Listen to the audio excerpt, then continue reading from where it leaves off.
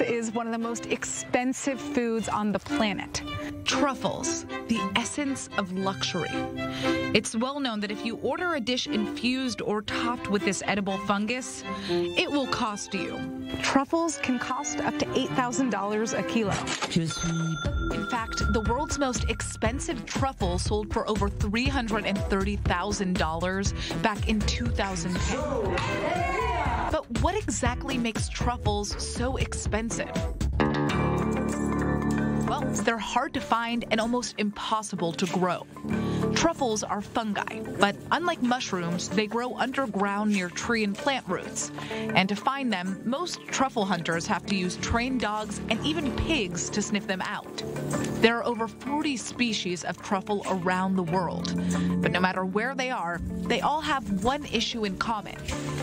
They can only thrive in very specific weather conditions, and they're only found a couple of months out of every year.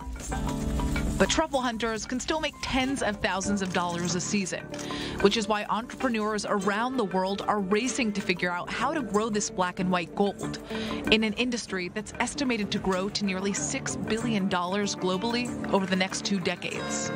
But now, Israeli researchers have figured out how to cultivate this rare delicacy in the middle of the desert, and their work is worth a fortune. We will be looking for the crack, and once we see the crack, we dig. If we're lucky, then we'll see a mushroom below ground. There it is. You see, it's a small crack. The people who are able to identify this have to have a very, very keen eye. Yes. Actually, Ofer sometimes smell them even. He said me, I smell it here, digging, and he finds them. This is the desert truffle. It's famous across the Middle East and North Africa. For thousands of years, it's been a popular delicacy, especially among ancient Jewish communities on Passover.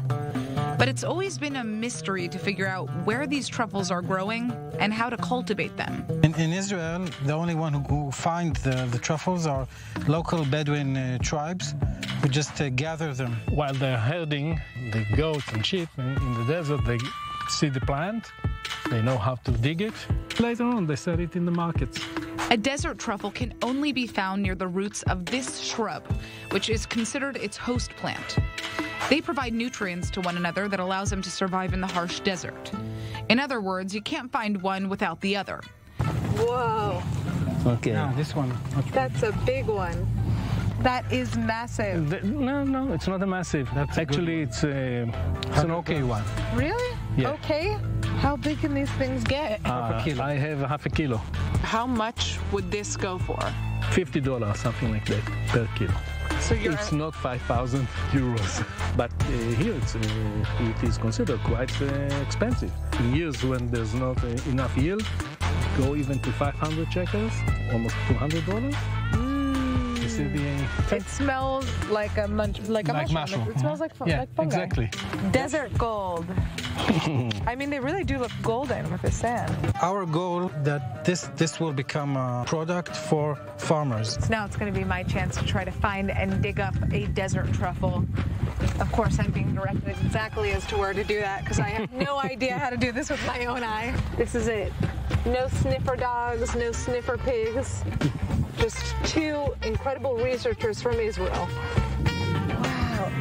I mean, it really is like finding a treasure. Look at that.